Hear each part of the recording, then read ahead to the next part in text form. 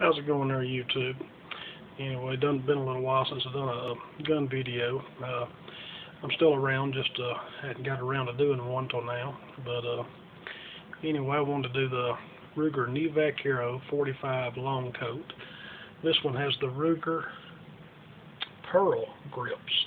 I haven't done one with the pearl grips. It really does something for the gun.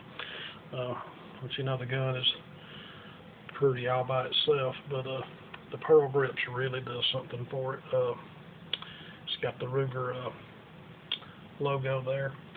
But anyway, give me a minute and we'll talk about this one. How y'all doing? Anyway, this is the Ruger New Vaquero. This is a new one that I got. I haven't done a video and put on there this one yet until now. But this is the Ruger 45 Colt New Vaquero. It's got a 4.62 inch barrel. It's 40 ounces of high gloss polished stainless steel, and it has the Ruger, so you can look at them, pearl grips. Yeah, I like the white, but I also like the pearl. They just really do something for the gun. But anyway, kind of do a little safety check there to show you it's all empty.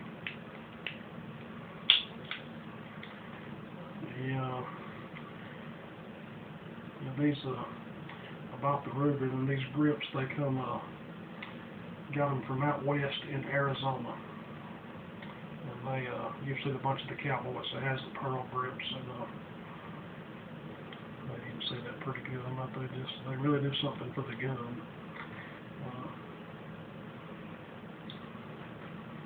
But the gun, you know, it's a Ruger. It's nice all by itself, but pearl grips, they really look good on there. That's the ones I got for this new gun. And I really like the 45 coat. I like a lot of them, you know, like all the Western guns. But the 45 coat, it's one that I like to shoot a good bit. You know, I'll try to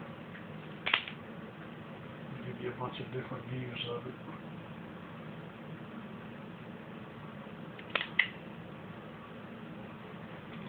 You know, I just went out and do a video and show this one here, Ruger New Vaquero 45 coat, and hope y'all enjoyed the videos. I guess not very long, but if you like the video, give it a like, subscribe, leave me a comment, and I'll get back to you. Y'all have a good day.